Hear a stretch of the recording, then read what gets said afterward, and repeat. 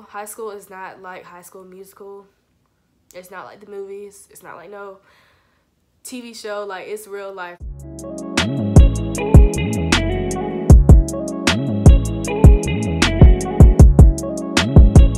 Hey guys, welcome back to my channel, or if you're new, welcome to my channel. I'm JaMya, and in today's video, I'm going to be giving you guys some real life experience, real life tips on how to survive high school. This goes for all you freshmen to the seniors. I know you guys that are seniors are like, I already been through all this, but let me tell you, I learned most of my stuff when I was in senior year. I'll just be giving you guys some tips and some advice on how I survived high school. I graduated last year, you might as well say, because the school year already started for some people. I'm class of 2019. So without further ado, if you guys are new, please subscribe to my channel. And let's just go ahead and get into this. Okay, so I have my notes. I'm just gonna go ahead and start with the first tip. Okay, so my first tip is to be yourself. I know this is kind of cliche and like a lot of people says this, but it's really like the honest God truth is to be yourself. You can't try to just come around here walking into high school and either being scared or nervous of what people interpret you. Half of them you went to school with in middle school, so they probably already know how you are.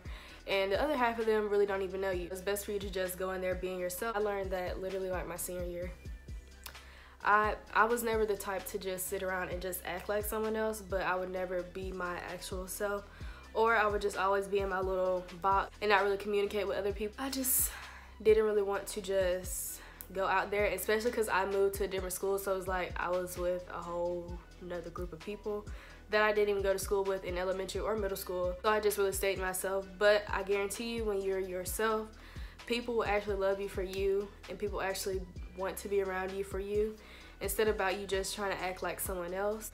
And when you get to high school, it's gonna be a whole like huge change. Like, ain't nobody no kid no more. Have the people that want to be grown and like to smoke and like to drink and, you know, be up under boys, vice versa. If you're not ready for all that, you don't have to do that. Like, honestly, it's not even good to smoke or drink at a young age. Just be yourself. You don't have to be like everybody else. In order for you to be a quote-unquote cool kid, you don't have to smoke, you don't have to drink, you don't have to party. Another thing on that, when you are yourself, you basically show how you are as a person. You don't have to be the type of person to be into the cliques and stuff like that.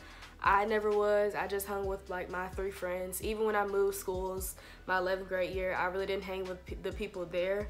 I talked to certain people, but I wasn't really like the type of person being the clique. The clique at my other school that I went to for the last 2 years, it was kind of like crazy because sometimes they would be friends with each other and sometimes they wouldn't. So it was like you never knew who to be friends with. So I would really just stay to myself all day. Like, I'm cordial to everybody. Like, that's just how I am. I wasn't the type to be like, oh, I'm on this side, and then the next minute, oh, I'm with these group of people. Like, that's just unnecessary. Just be yourself, sis. Like, you can hang by yourself, it's okay. I just hung with my 3 friends all 4 years. It's just better to be yourself all around. Like, you don't have to be in any type of cliques. You don't have to smoke, drink, all that to be considered a cool kid. You can hang by yourself. Like, there's nothing wrong with that, because I guarantee you 9 times out of 10, if something goes down, something happens, your quote-unquote friends are not going to be there for you. You gonna have to have your own back. So it's better to just be yourself and just have your own back. Tip number 2, your GPA matters. Right when you walk in the door, your first day of high school to your last day of high school, your GPA matters, like, period. When you first walk into high school, you have to be all about your business. Like, you can have fun, you can talk to your friends, you can be with your boyfriend, you can do whatever you want to do, but just please keep your GPA up. As soon as you drop your GPA, it's hard as freak to get it back up. People don't really tell you this, or teachers don't tell you this, that your GPA matters. As soon as you walk in the door, you should be all about your business. Like, you should not be ready to just play around, be loud. Oh yeah, and don't be one of the loud kids in the hallway. Like, that's annoying. But anyways, you should be all about your business. Like, you shouldn't be ready to just see what that person over there is doing. You shouldn't be ready to find your next boo, you know, all that. Be about your business and be about your grades, because when I tell you that GPA drops, it's hard to get it back up. You should always study. I was the type of person for the longest, like, I really didn't have to study. If I paid attention in class, look over my stuff a few times, then I was straight. But like, I wasn't the type of person to study every night for hours and hours, or even just miss, you know, going out with my friends to study. Like, I never did that. But my last 2 years, I definitely had to start doing that, even though I wasn't the best person to study. But it's best for you to study, and it's best for you to pay attention in class, because that's basically the main thing that helps you with your GPA. Another thing, along with studying and paying attention in class, do your homework. Like, doing your homework is like the easiest thing you can do. Some teachers don't even check if your answer is right or wrong. They just check to see if you did it. Most of my teachers did that. Like, they didn't even check to see if the answer was right. They're just like, oh, you did it, up 100. That's an easy grade for you. Do the daily work. Daily work adds up. Like, some teachers will give you like a hall pass or a bathroom pass or something. I know my teachers gave me bathroom passes all the time, and if you never even used it, hey, I'll drop your lowest test grade. Here's 10 points added onto your lowest test score. Stuff like that helps you boost your grade up. Try to do extra credit, stay after school for tutoring, like just be on top of your stuff in class. And at the end, if you slacken off a little bit, you need them to boost those little points just to round you up to a 70. Or if you need to boost it up to an A and you want to be like an A student or something like that, they'll think back to when you did that in class. You came to tutoring, you was always paying attention in class, you was answering questions, doing your homework. They always remember that. Like, I promise you, they always do. It worked for me all the time. Like, the bathroom passes and just paying attention in class, doing my homework, and just honestly focusing and just doing what I gotta do in class always helped out in the end of that semester. Another thing with your GPA, if you have a C, don't get too many C's, because C's will drop it as well. It's basically the same thing as you get an F. If you're an all A student, don't get C's. If you're an AB student, don't get C's. Like, C's are basically like F's to your GPA. If you get a C, it's still gonna be hard to bring it up. That's what really hurt my GPA, is when I had a C. Like, I had a 79, like that brought my GPA down, like, low. I'm an AB honor roll student, and as soon as I had that C, it dropped it down low, because all my grades are high, they're higher. So it's best for you to get all A's or all B's, or like be an AB student, or be an all A student. Like, that's perfect, because as soon as you get that C, it's gonna drop. It's basically like an F. Like, honestly, like, don't get a C. So my last thing on the whole GPA thing, some schools don't have AP classes and some people don't have dual enrollment, but where I live, we have dual enrollment and we have AP classes. So first, AP is something you do not want to do if you don't know how to pass the AP exam. I'm just gonna be honest. I took 2 AP classes, I dropped out of one of them, and the other one, I made it one on my exam. So it was kind of pointless to take either classes. AP is called Advanced Placement. It's just basically you taking a college class while you're in high school. Honestly, it's like a normal class. You just learn different, and it's a bit more challenging. If you don't think you're gonna pass the AP exam, don't even think about joining no AP class, none of that. Because all you get is a shirt that say you was in one of the AP classes. That's about it.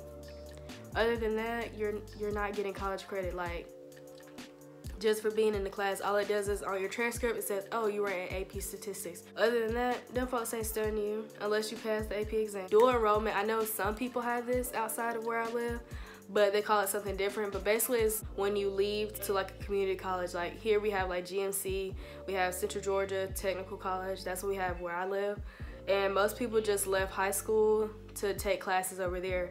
And basically there, like, when you go take classes at the college, you're guaranteed you have college credit. So by the time you get to college, you'll probably be a sophomore or, you know, a junior in college instead of being a freshman in college. My tip to you is to not do AP. AP really does not determine whether you get college credit or not, because me, I didn't even get any college credit. I took 2 classes and I still didn't even get college credit. So it was pointless to me being in there, but now I realize it's all over and done with.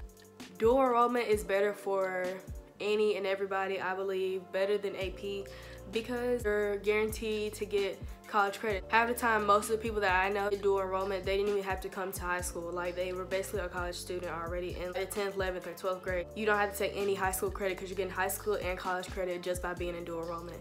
So my suggestion to you, if you're thinking about going ahead and getting a jump start in your life, I suggest you do dual enrollment instead of doing AP classes, because AP is really not a guarantee of you having college credit. Dual enrollment, you definitely gonna have some college credit like on your transcript. So that's my tips to you on having your GPA and keeping your GPA. This is the major tip. This is the major tip. It goes for everybody, but majority of the freshmen, because when freshmen walk in, They think they all that in a bag of chips. Like, girl, you was 12 years old, sit down somewhere. You freshmen out there, don't date a senior. Like, what? They literally would date the whole football team. Like, don't do that, girl. Like, that's not even cute. You don't want to get a label for yourself and you just got in high school. Because first of all, you got the rest of your 3 years. People gonna still remember you from being that girl that always tried to talk to seniors, that always tried to talk to all the football players, all the basketball players, all that. Just chill.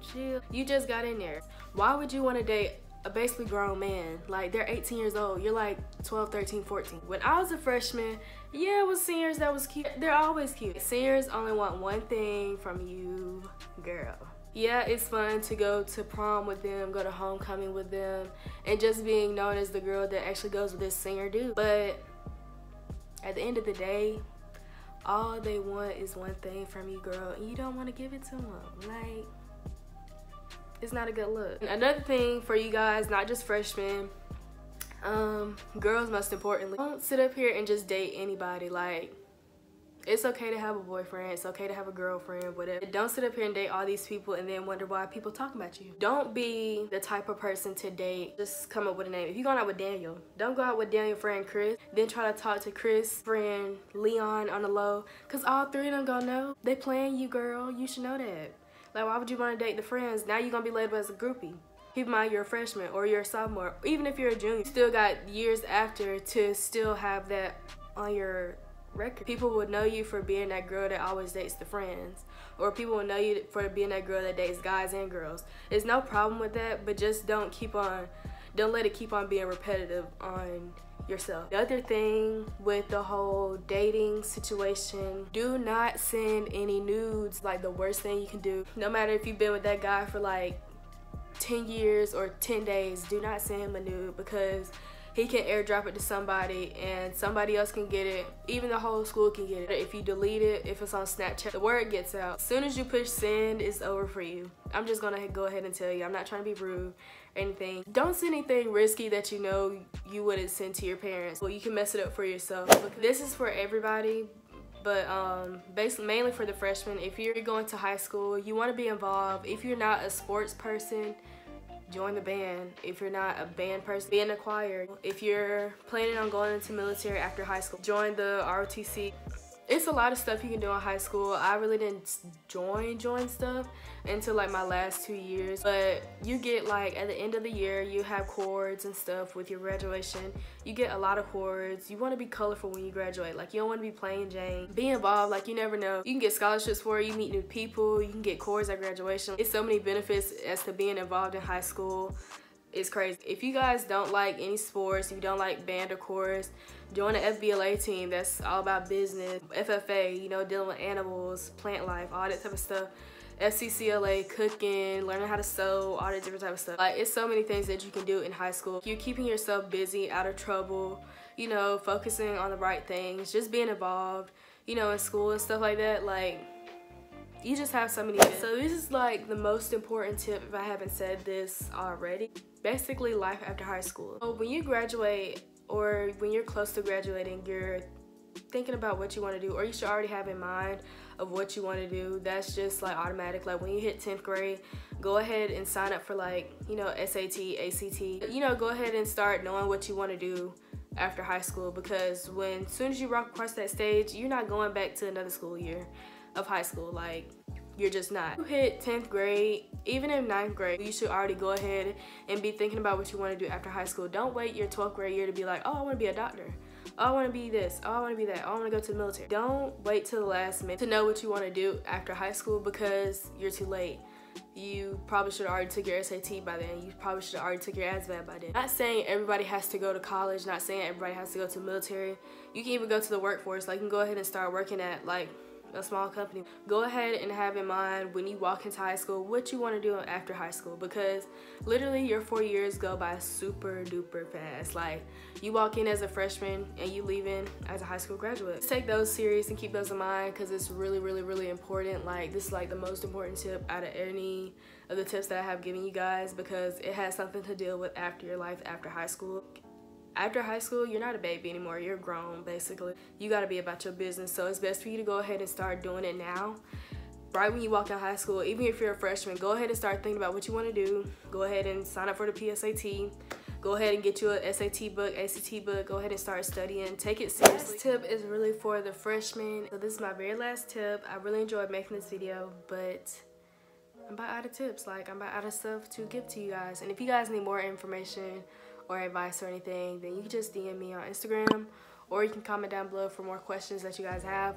But this is my last tip, and this goes out for the freshmen. So before you start high school, I know it's gonna be scary. I know it's gonna be hard to just make a huge transition and just start doing things on your own.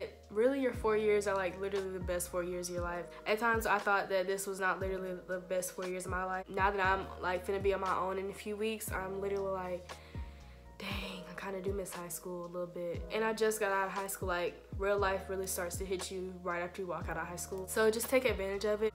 Go to your orientation, be to class on time, stay on top of your GPA, do what you gotta do. So enjoy your 4 years. Like, it flies by literally. Take it serious and also have fun. Enjoy it. Like, that day when graduation comes, you're gonna be like, dang, time went by really fast. Okay guys, so I've come to the end of this video. I know I talked a lot in this video, but I just want to give you some real good advice based on my experience of high school to now. I'm about to enter college and start college in a few weeks. Just had to give you guys some advice because not a lot of people out here would just be honest with you and just let you know the real deal on high school. High school is not like High School Musical. It's not like the movies. It's not like no TV show. Like, it's real life. Yeah, if you guys really enjoyed this video, then please give me a big thumbs up and comment down below what year you graduate, or if you already graduated, comment your year.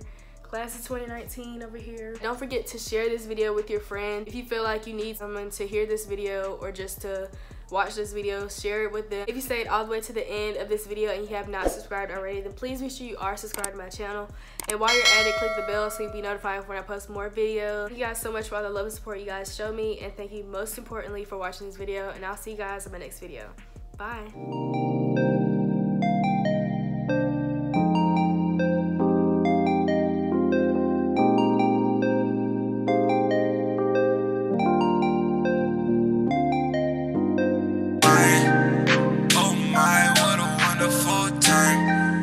Been a minute since